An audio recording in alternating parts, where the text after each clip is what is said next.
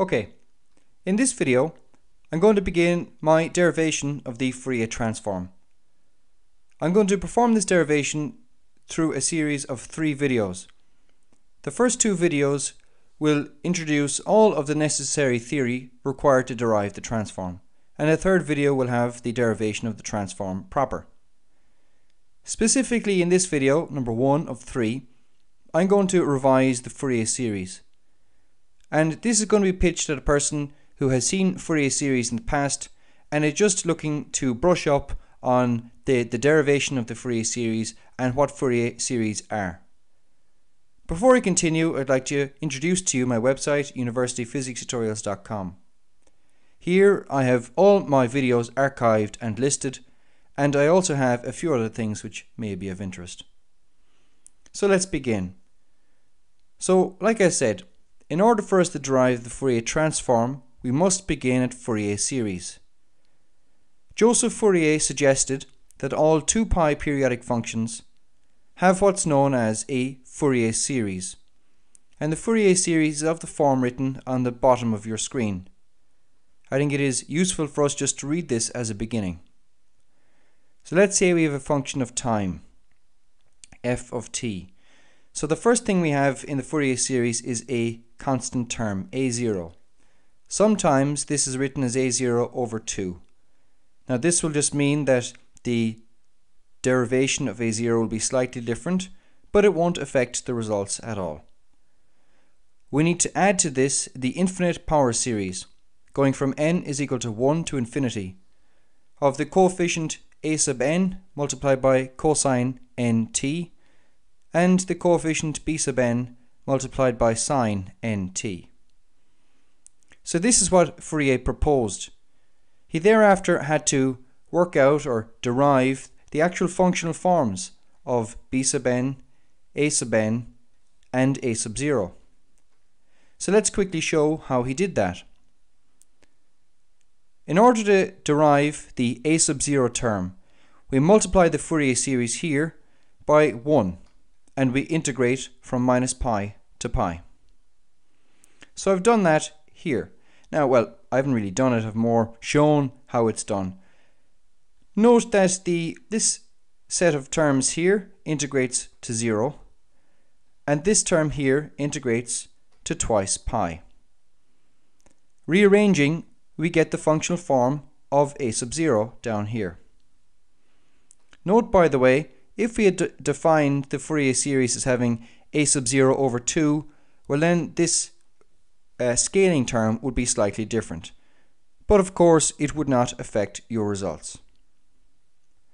Now it's time to derive the functional form of a sub n. Before we do that, we require some revision. Sine and cosine are said to be orthogonal, but in a mathematical rather than a geometrical sense.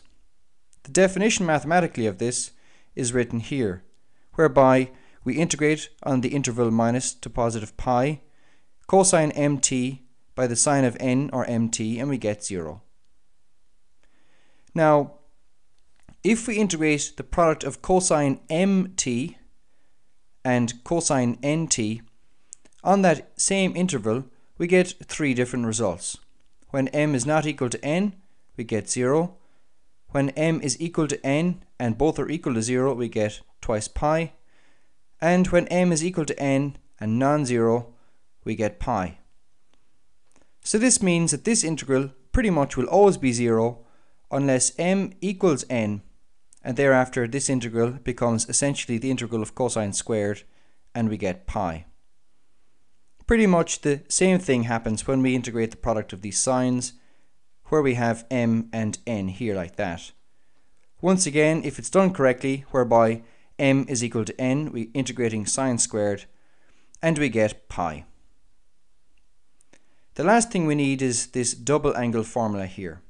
That is in order to integrate cosine squared and sine squared x. Just quickly, you can look at my video on how to integrate cosine and sine squared x, but essentially what we do is we integrate, we'll say cos squared plus sine squared, that's equal to 1. Cos squared minus sine squared is equal to twice cos x, we'll say. If you add the two of those, you get the double angle formula for cosine squared in terms of cosine 2x.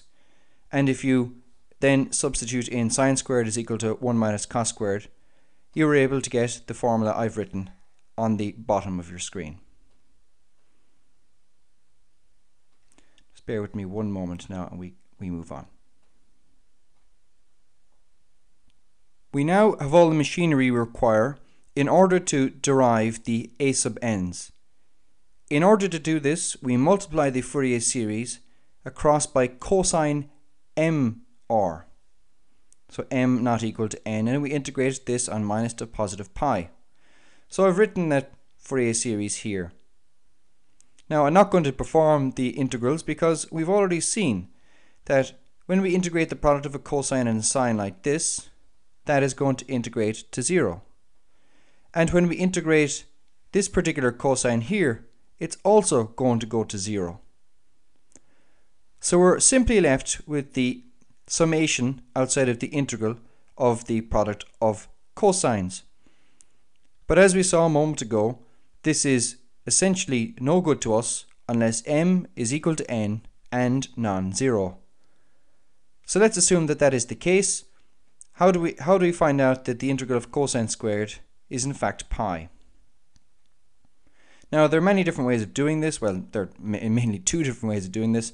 I've done one a different way on my video of integrating cosine and sine squared. Here what I've done actually is I've started with cosine squared and I've plugged in 1 minus sine squared. And then I inserted the double angle formula up here, which I discussed earlier on. And if you plug that in, which is pretty straightforward, you're able to integrate the cosine squared because we go from 1 minus sine squared here to this particular formula here.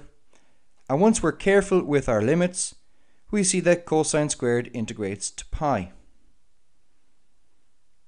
If we rearrange this, we are able to find out the functional form of our a sub m or our a sub n. It doesn't really matter. So we find out that a sub m is equal to 1 over pi, the integral from minus pi to pi of f of r times cosine m r. Now, there is something which I didn't mention, and I probably should have mentioned it. I'm using a dummy variable here. I'm using r inside these integrals. And you might ask, why am I doing that? Well, it doesn't really become clear until you derive the Fourier transform. Without this dummy variable, you cannot derive the Fourier transform. And it is simply good practice to use a dummy variable inside such integrals. So that is how we derive the a sub n's or the a sub m's, whichever you prefer. Now, in order to do the b sub n's, we do something similar. I'm not going to do it in the same detail. And we multiply across by sine mr, and we integrate on the same integral, minus pi to pi. This is going to result in a sine squared, which we know integrates to pi along that particular interval. And we get that b sub m is equal to 1 over pi, the integral of f of r sine of mr dr. So it's very similar to the a sub m's or the a sub n's. Just to remind you again, because I think it's important, or just to stress it, the r is nothing but a dummy variable instead of t, which we use inside the integrals, as it is in fact good practice. So summing up, we get the following: that the Fourier transform of our function of t is as we wrote at the start, and we're after now getting the functional form of a sub 0, a sub n, and b sub n. Before we move on, we must note that the coefficients are in fact transforming a function of t, although I am using a dummy variable of r, into a function of m. Well, you might wonder, how is that actually happening? Well, look, we're integrating out r here when we go to, we'll say a sub 0, the constant. We're integrating out r here when we go to a sub n, and we're integrating out r here when we go to b sub n. So we are transforming from r to n, or from, actually what's really happening is we're transforming from t to n. So we're already seeing that we're using the Fourier series is in fact involving a transform. And what's happening is we're rewriting our function in terms of cosines and sines. Now I'll discuss the physical significance of this much more in further videos. Now I'd like to extend the concept of Fourier series from 2π periodic functions to 2L periodic functions. And this really only amounts to a change of scale. Let's suggest we have a function g of alpha, and it's defined exactly as we had earlier on for a 2π periodic function. The next thing we're going to do is a change of scale, and this really amounts to a sleight of hand. And if you wonder how this in fact works, I'm sure if you just sit back, absorb it, you'll see in fact that this is a clever way of doing this change of scale and going from twice pi to twice L periodic functions. Let's say that our alpha is equal to pi times t over L. In other words, that t is L times alpha over pi. Let's substitute that into our function g of alpha.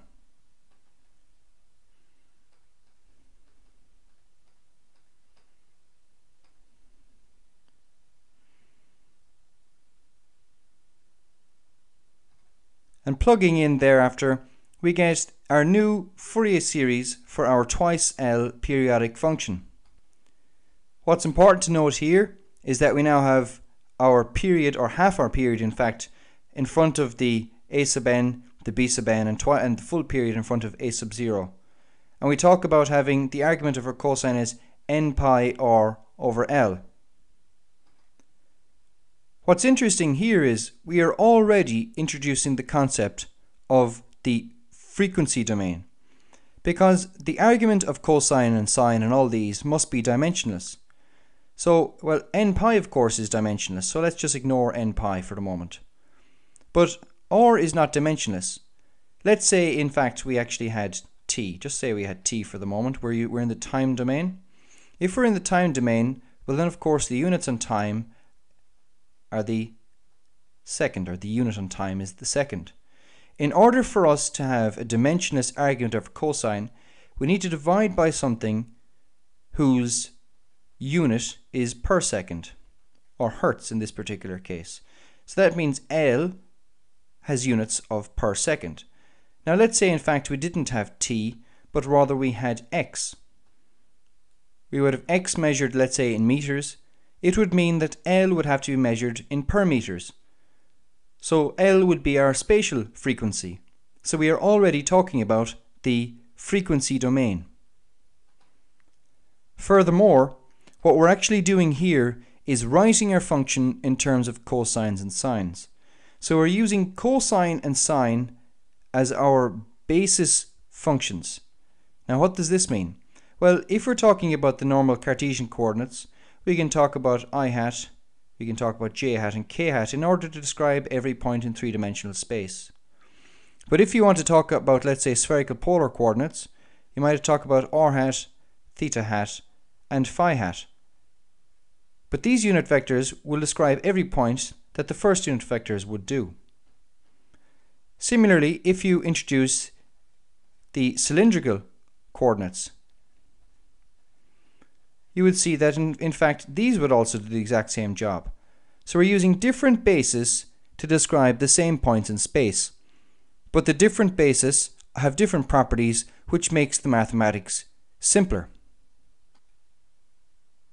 So what the Fourier series is doing is changing the basis from whatever it was at the start to now using functions instead of vectors to describe the space. So we're using cosines and sines as our basis functions instead of having basis vectors.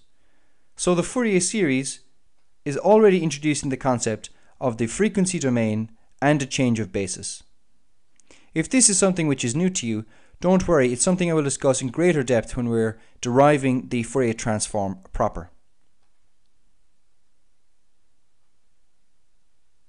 The next thing I'd like to discuss is the concept of oddness and evenness. This is very important. Cosine is an even function because it satisfies this particular expression. Sine is an odd function because it satisfies this particular expression. How do we use that in the study of Fourier series? Well, just to suggest what a odd function and an even function would look like graphically, we see here that an even function is symmetric around the y-axis, where we see that an odd function is symmetric around the origin. If we then look at the product of, or the products of odd and even functions, we see the product of two even functions is even, the product of two odd functions is even, and the product of an odd function and an even function is odd. Why is this important?